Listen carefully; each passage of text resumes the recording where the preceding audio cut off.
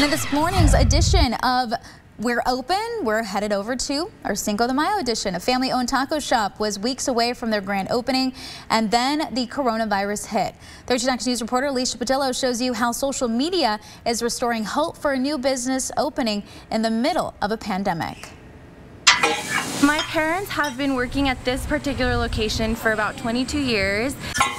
Started off as a Roberto's taco shop, then it went into a Don Taco, and now it's Bravo Taco Shop. So now it's ours. At a time when new restaurant owners would be celebrating, the Perez family wondered about the future of their new business during a global pandemic. When they first opened back up, they did try in the middle of everything to open for a few days, and business was just 1 or 2 customers throughout the whole day. So their daughter, Brenda, came up with an idea. So I thought, we don't have social media presence, and since I'm on social media and it's the generation of social media, I thought that could help. And it did, with hours of posting this photo of her parents in front of Bravo Taco Shop. And it went viral. The response from the community was overwhelming. They're very grateful. We're so grateful. So many people come through from Twitter and they'll tell us too, like, oh, we saw Brenda's tweet. And with this tweet, faith was restored in her parents' dream. Thank you guys for coming, for supporting us.